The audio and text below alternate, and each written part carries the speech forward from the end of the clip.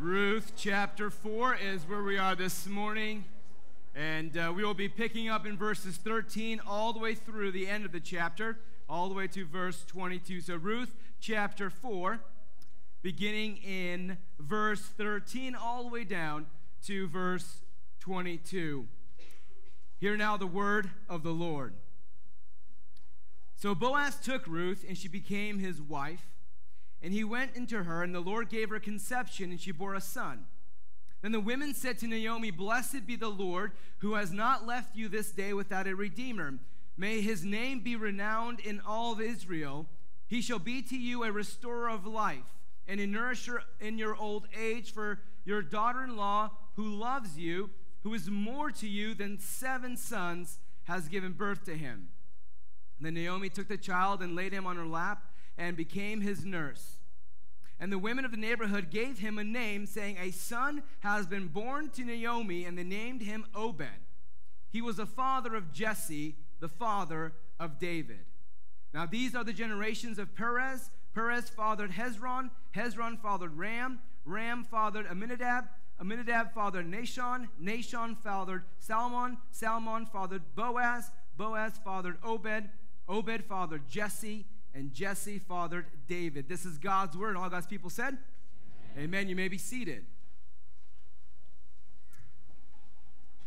Well, this morning we are wrapping up our 6-week series in the book of Ruth. And there are a few different avenues that we can take as we look at these last verses from verses 13 to 22. And as we conclude our series, there's kind of 3 different ways or 3 different avenues we could take. So what I want to do is I want to just briefly mention those 3, and then we're going to have to pick one, because each one of these 3 would merit a sermon in of itself, and I only have 25 minutes. And so what we're going to do is we're going to just pick one, but I am going to weave throughout the sermon this morning kind of all 3. So here are kind of the 3 avenues, if you will, that we could take. First is that redemption has a scandalous past, and we'll look at the genealogy of this son that is born to Boaz and to Ruth named Obed. And second is that religion needs redemption. And third is that redemption has expectations. And like I said, I'm going to weave bits and pieces of all 3 into my message. But again, I want to encourage you this week to explore and kind of take one of these themes and see for yourself, explore for yourself chapter 4 this week. But the entire book of Ruth is about one thing. The entire book of Ruth is about redemption. All 3 previous chapters culminate to this final chapter. The entire chapter 4 is about one thing and one thing alone, and that is redemption. And so here's what I want to do for the next couple minutes. There's some of you who have not been here for the past 6 weeks. Maybe some of you were here, but were sleeping through the past 3 weeks. I don't blame you. I'm here with you. But what I want to do is just quickly recap where we've been, some lessons that we've learned, some practical applications from each one of those chapters, and then we'll land on verses 13 through 22 and look at this beautiful picture of redemption as laid out, believe it or not, through a family tree, through a genealogy, okay? So that's what we're going to do this morning. So chapter 1 is going to be kind of like drinking from a fire hydrant, okay? So just buckle up. Here we go. So chapter 1, we saw this. We saw God's hand or God's presence in our suffering, okay? And we pick up the story, and there's a funeral, essentially. The beginning of the book of Ruth begins with this tragedy where there's a man named Elimelech. His name means God is my king, and there's this famine in the land of Israel, specifically in the town or the city of Bethlehem. There is no bread in Bethlehem, which, ironically enough, Bethlehem means house of bread. So you have Elimelech, God is my king, marries Naomi. Her name means pleasant. This is going to be important just as we go through the story. And they have 2 sons, Chilion and Mahlon. Chilion means weakling. Mahlon means kind of sickly. Okay? So here's his family. They're in the city of Bethlehem. There is no bread in the house of bread. And Elimelech makes a tragic decision. Instead of either looking for another place in Israel to move his family, he goes 50 miles east to Moab. If you know your story in Genesis, Moab was not a place you'd want to take your family. Moab was a group of people that were started from a sexual sin of incest between a father, Lot, and his daughter.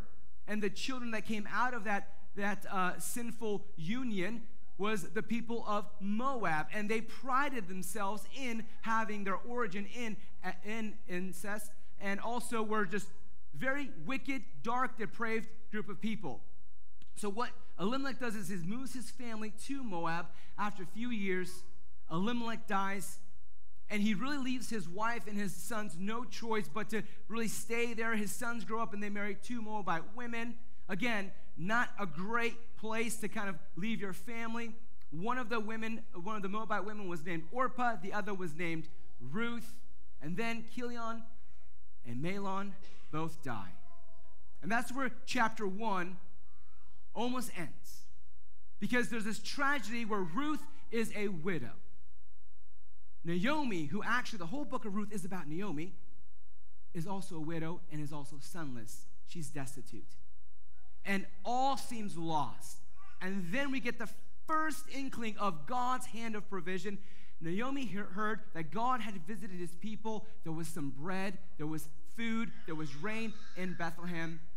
So we saw God's hand in our suffering.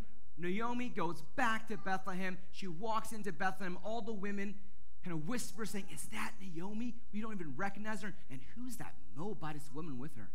Scandalous. She's not welcome here. She's going to ruin this place."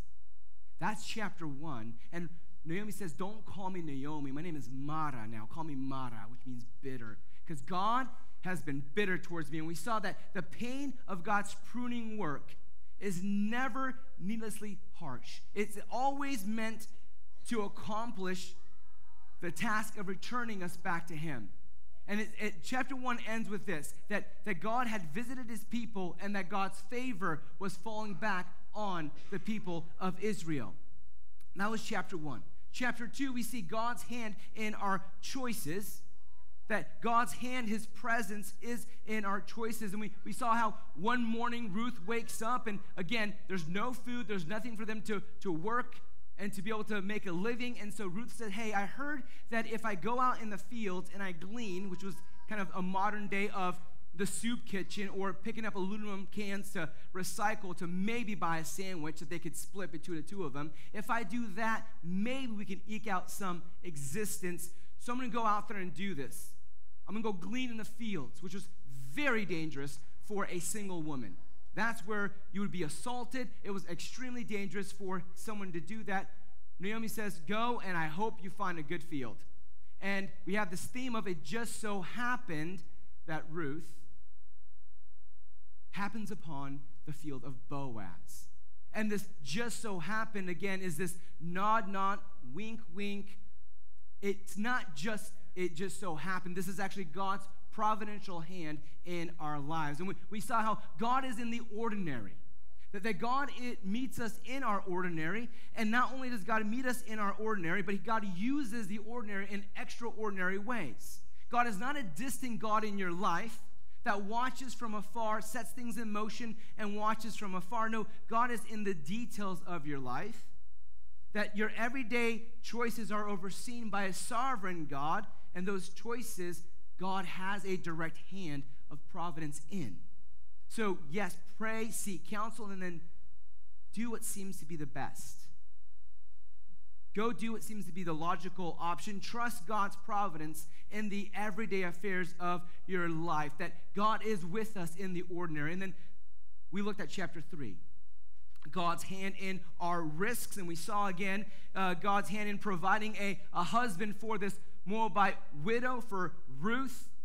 Chapter 3 begins with Naomi saying, "You know what, Ruth? You went to the fields," and Boaz was a really nice guy. He not only fed you, he gave you a seasonal job.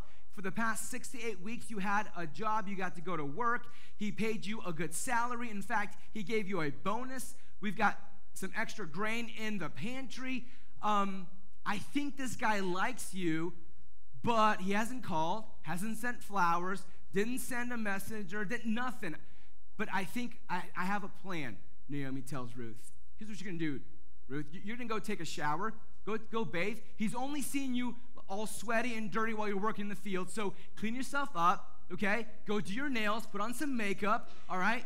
Also, take off these widow clothes, these gowns of mourning, which was very common at the time. Ruth probably every single day was working in these clothes that showed or was telling other people that she was in mourning.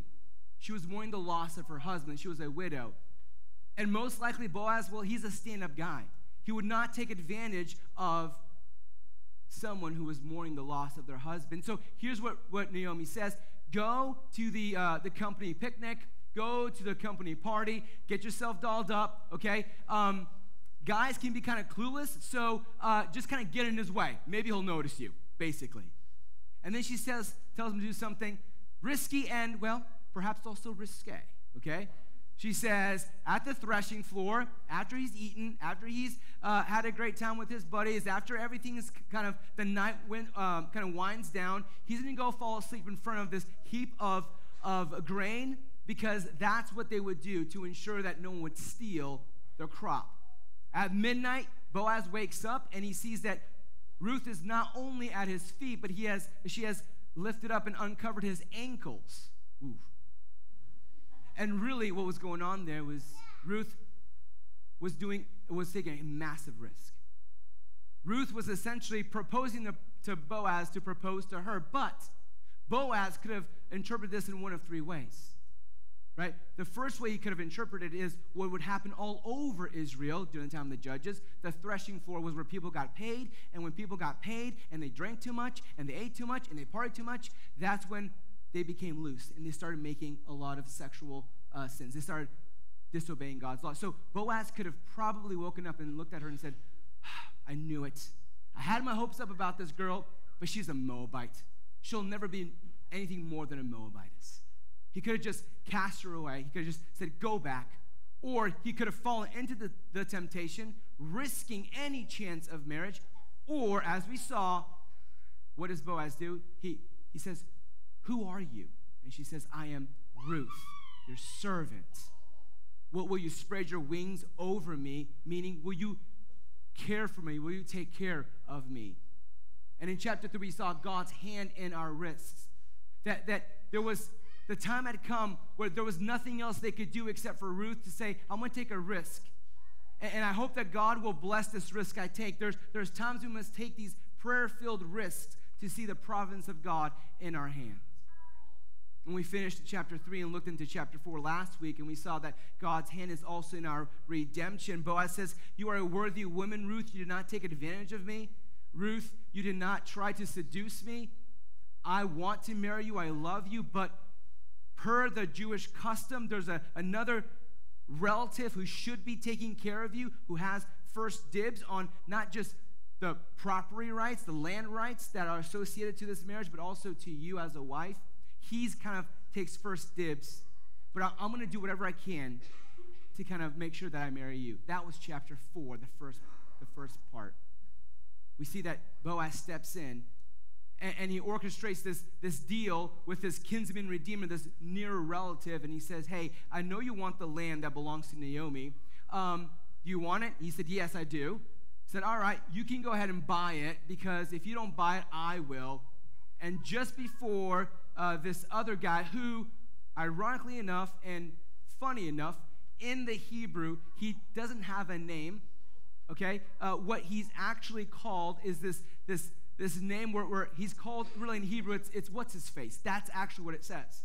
It's Mr. So-and-so or Mr. What's his face. He says, hey, before you buy the land, before we kind of do this transaction of I take off my sandal, you take off your sandal, we exchange sandals. Before we do that, here, let me read to you the fine print. Let me read to you the footnote. You can get the land, but you have to also get the Moabitess. You also get Ruth. The man's like, no way. No, I will not put in jeopardy, like, my inheritance, and there's no way that I will attach myself or allow this woman to attach herself to me and to my name. And Boaz says, awesome. I'm going to marry her.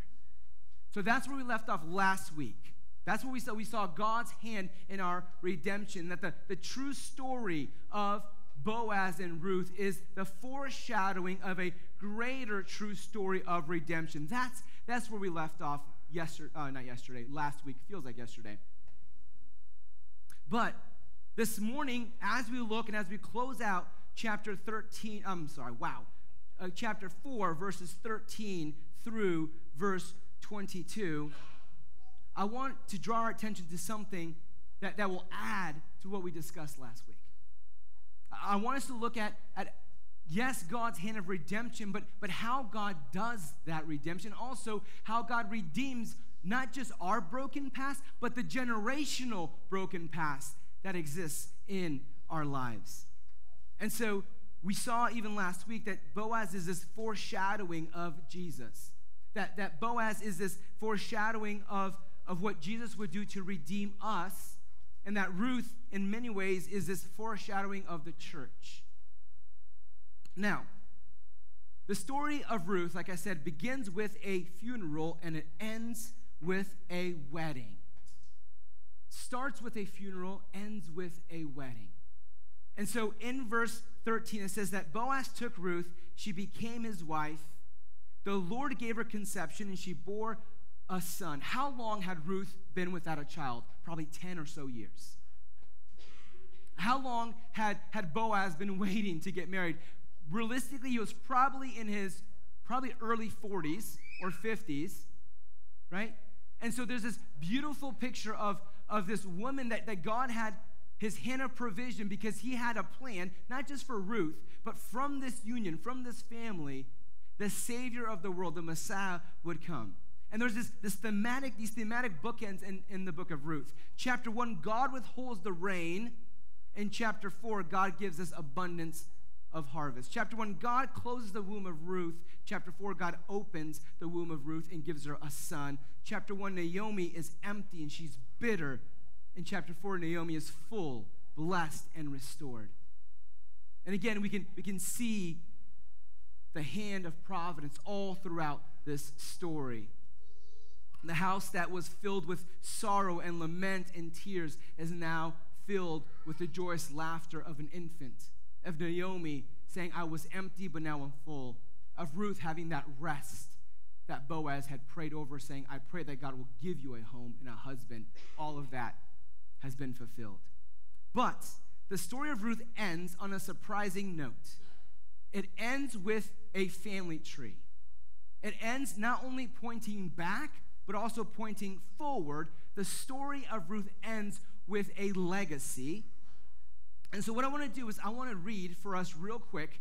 So just that's why I have it up here. We're not going to go verse by verse, but I want to read for you guys the genealogy that is recorded in Matthew chapter 1. Yes, I'm going to read the Hebrew phone book, okay? But just bear with me, all right? Because there's a theme here. There's a pattern. So follow along as I read, beginning in Matthew chapter 1. The book of the genealogy of Jesus Christ, the son of David, the son of Abraham. Abraham was the father of Isaac. Isaac was the father of Jacob. Jacob was the father of Judah and his brothers. Judah was the father of Perez and Zara by Tamar. Remember Tamar? That's scandalous. Genesis chapter 38. Read it later. Just not a great bedtime story for the kids, though, okay? Perez, the father of Hezron. Hezron, the father of Ram. Ram, the father of Amminadab. Amminadab, the father of Nahshon. Nahshon, the father of Salmon. Salmon, the father of Boaz. By Rahab. Did you know Boaz's mother was Rahab? Wow. Boaz, the father of Obed by Ruth. There she is again. Obed by the father of Jesse. Jesse by the father of David, the king. David was the father of Solomon by the wife of Uriah. Doesn't even mention her name. Why? Because David murdered a man because he slept with Bathsheba.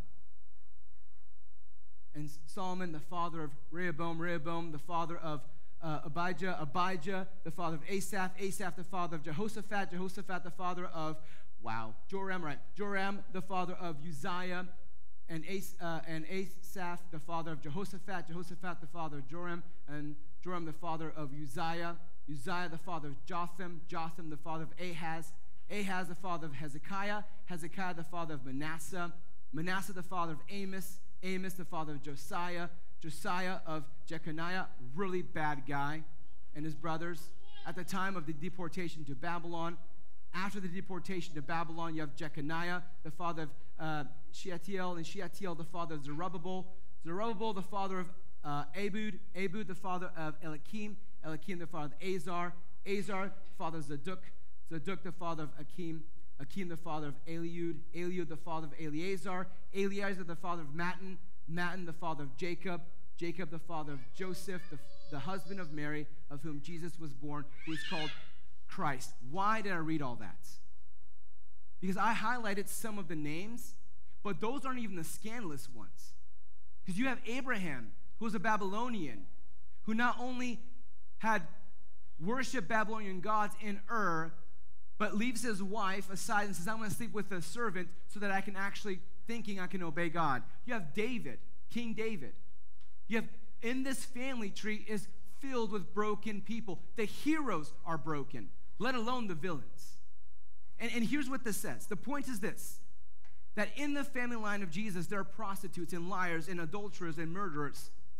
So come on in, there's room for you too, okay? There's nothing here that is beyond the scope and the power of Christ's redemption. And that's the whole point of Ruth. That's the whole point of even the author writing and saying, you want to know the storyline of the king of Israel? It comes through Tamar. It comes through Rahab. It comes through Ruth. It comes through David. It comes through all these people. And what does this mean? That God is able to not only save, but that God loves and works through those of us who do very sinful things, because God is that good and God is that big. And this is the point of the whole story here, that God inserts Ruth along with all these other people to show us that there's this very important distinction between religion and redemption. That it doesn't matter like where you've come from or where you are currently, that God is able to not only save you, but God is also going to use you. The point of Ruth is that redemption. And so there's this constant odds between religion, what I can do for God, versus redemption, what God does for me. In the last 2 minutes, I want to just clarify this. Religion says this, that if I obey God, God will love me. Redemption says the opposite, that because God loves me, I want to obey him. It's the equivalent of me telling my 6-year-old, my 8-year-old, and my 10-year-old, hey, Mariah, Zeke, and Eden, Daddy will love you if you obey me. But if you don't obey me, I'm not going to love you anymore. Like how twisted is that, right? The point of redemption, the point of adoption, the point of salvation is because God loves me, I want to obey him. As Paul says in Romans, that the kindness of God will draw me to repentance. God's grace in my life urges me to obey him, to love him, to follow him. Religion says there are good people and bad people. Redemption says, no, we're all sinful people. There are sinful people who repent, and there are sinful people who don't repent. The dichotomy between good people and bad people, religion loves that, because who's the good people? Well, everyone else, like me, the good people is me and everyone else like me. Anyone who's not like me, those are the bad people. Redemption says no. All have sinned. All have fallen short of the glory of God. All are welcomed to repentance and to wholeness. That's what the book of Ruth is about. But again, the story of Ruth it's a small illustration of a greater story of redemption. Last but not least, religion says your birth pedigree matters. Redemption says being born again is what matters. Religion says, hey, where did you go to school? Did you grow up in church? Are your parents Christians? Did you go to Awana? Do you read the KJV? What? Did you miss Sunday school? What have you done? Are you born in the right family? Are you doing the right things? Now, don't get me wrong. Being born in a Christian family is a blessing. Knowing God's word is a blessing. But the trusting and relying on those things, all that does is it makes you cut in line on the pathway to hell. You trusting in what you can do for God is not redemption. You trusting what you can provide for God is not redemption. And so that's the beauty of the story of Ruth. That whatever you have done, whatever you're doing, there is room for you in the family of God. And that's the beauty also of Ruth, is that she did not come from a great family. She did not come from this great religious pedigree. And what's so beautiful about this whole story of Ruth is the fact that not only is this, again, a picture of the gospel, but it reminds us over and over and over again that that's not any different than us. That we like to hide. We like to hide and try to clean our lives up and then present it to God. And Jesus, being our better and greater Boaz, says, come. Don't try to clean yourself up. Come as you are. Trust me. I will give you this. I will come and I will save you. I will rescue you. So Ruth opens with the funeral, ends with the wedding, and so does the gospel. Jesus dies and then he rises again, and one day sooner today than yesterday, he's coming again. The whole point of Ruth also is to point you to your need of a Savior. And so this morning, we will sing and we'll celebrate our Savior. We will sing and celebrate what he's done for us. But even more so this morning is an invitation that you would come, that you would not put your trust in religion, that you would not put your trust in what you can do for God, but rather that you would come empty-handed and saying, God, I have nothing. Will you spread your wings over me? Will you care for me? And that is the whole point of the book of Ruth. It starts with this funeral. It calls us, it draws us in to remind us of God's providence over our lives. And some of you this morning might be Naomi and Ruth in chapter 1. You might be bitter towards God. You might be resentful. You might be in a dark place. And the Boaz, the greater Boaz, is calling out to you saying, come and be filled. Come and have life. And that might be you today. Some of you might be Ruth in chapter 3. I'm taking a risk. God, if you don't have me, I don't know what else I can do. Will you take me as I am? And the answer is always yes. Some of you might be Ruth or Naomi in chapter 4, where by God's grace, your life is full. By God's grace, things are going well. Praise God for that, but do not forget that the same grace that you've received, God extends to other people. Do not think that is because of how good, important, something that you've done that you are where you are today. The gospel is for everyone, and the invitation is to come. Will you pray with me? Heavenly Father, thank you so much again for your word. Thank you for the book of Ruth, a true story reminding us of the glorious and greater true story, and that is the story of redemption through Christ. Father, there's so much here and so little time to unpack it, but yet we trust that your word is sufficient. I pray, Lord, that if there's any here this morning who do not know you, who are still trying to work out their salvation as if they can do it, as if they can impress you, that they would come broken as they are. There is room in the family for them.